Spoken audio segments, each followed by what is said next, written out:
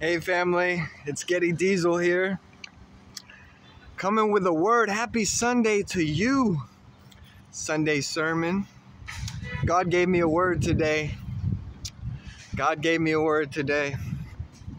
He said, I am going to restore what the devil tried to take.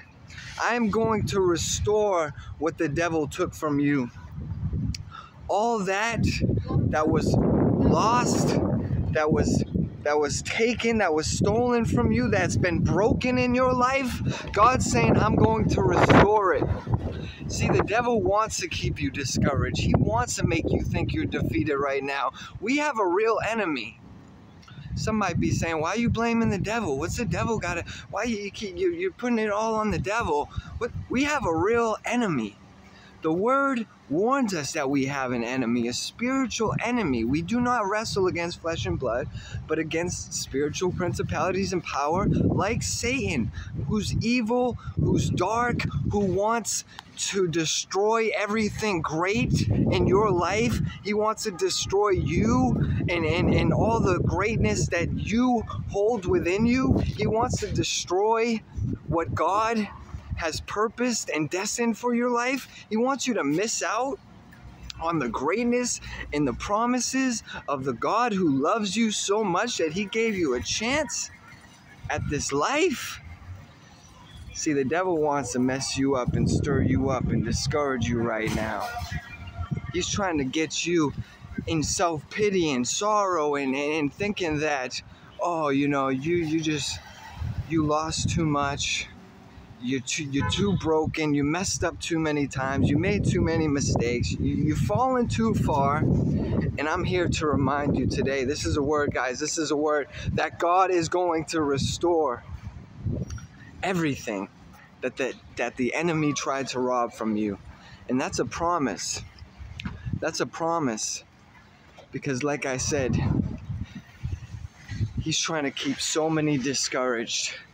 Because he knows what God is doing. He knows what God's about to even do on a larger scale.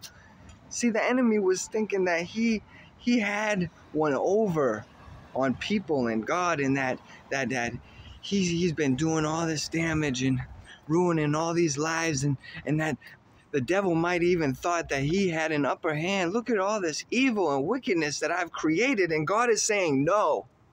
All that evil and wickedness that you created, Satan, I am going to turn around. I am going to use the bad for good. I am going to restore the broken and the lost things. What has been stolen. What has been robbed and stolen, because Satan wants to steal things like your joy. He wants to steal things like our joy and give us misery. He wants to steal the goodness of relationships in our lives. He wants to steal the position that God has placed us in. He wants to steal our love and our perseverance and all the great things that God has put into our realm. And he doesn't have that power, because God is going to restore that.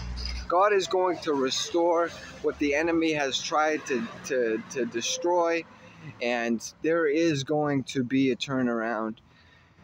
Don't lose faith. Don't lose hope. You may feel discouraged right now, but you need to realize that God is going to restore. Press into that. I encourage you to press into that, to pray into that. Pray for God to restore what was stolen. Pray for the restoration of things that were lost. This enemy that we have that tries to come and steal, kill, and destroy. That's what the Bible says, right? The devil has come to steal, kill, and destroy. So the devil is trying to stir things up. He wants to make you think that he's won and you lost, and that there's no hope for you. But I'm here to say that there is hope. There is hope for you. It's not too gone, not too far gone for you. You are not too lost to have restoration in Jesus Christ. And What a blessing it is to know that, to think about that, to just meditate on those promises. I want to encourage you today that God is going to restore what was broken. God is going to restore what was stolen from you. God is going to restore what has been lost. God bless you. Stay encouraged, family. Do not give up. God bless you.